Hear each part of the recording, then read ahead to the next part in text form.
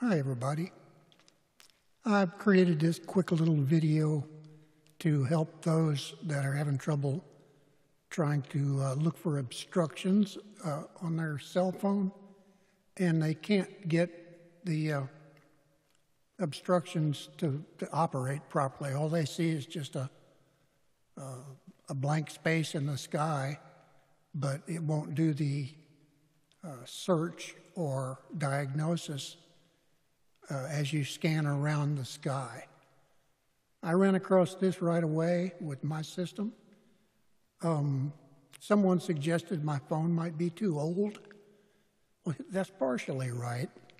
So this is for those of us with older phones that can't get this system to do a search.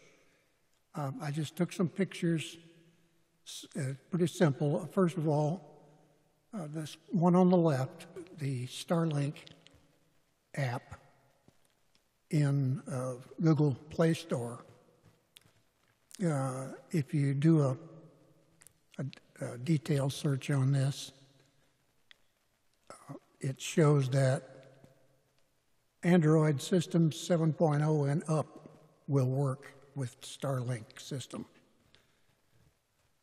Okay, when you open the Starlink app, then you try to search for obstructions, you just get a blank picture, kind of like this. There's nothing showing in it.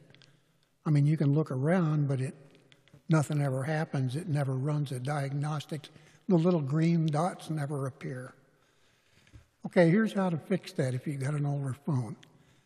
Up here in the corner is a tools icon. You click on this icon and it opens to this. And down at the bottom, you'll see two options, a guided mode and a manual mode. Now, I discovered that by default, older phones, and I cannot tell you how old, I can just confirm that around 5 years and older. I don't know about 4 years. Don't know anybody that tested one with 4 years. But I've got an iPhone 7. I think it's 5 years old, and it does this. The app works, but when you try to do the search for obstructions, that part won't function. So click on the tools. Down here you see guided mode and manual mode. By default, the older phones come up in the manual mode. Now that just says, that's what you get here. You just get a aerial view of the sky or whatever you're pointing your phone toward with the grayed out circle outside it. And you can just use this to just look for obstructions. It doesn't scan for them, but you can manually look for obstructions in that circle. If that circle is all clear, you shouldn't have any issues at all. Now, if you wanted to do a thorough search because you've got trees out there you're afraid it might see, then you got to go into this guided mode.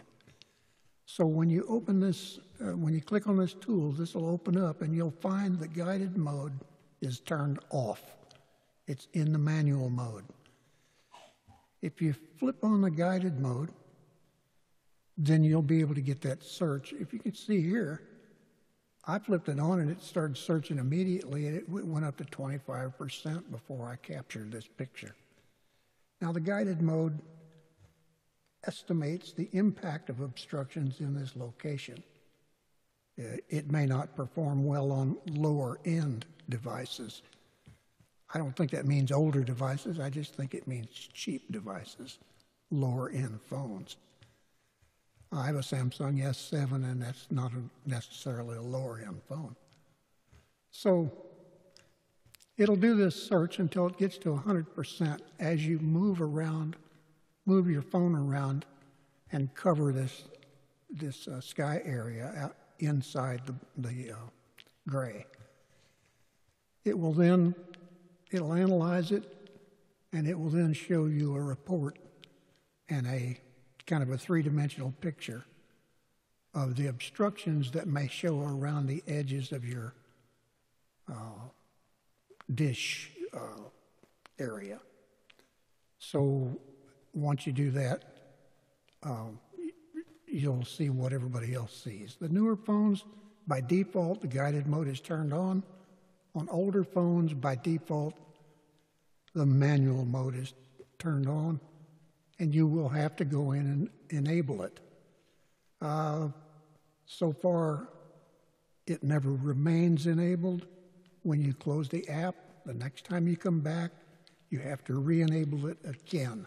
Now, that may just be a bug in the software, but that's the way I found it works. All right.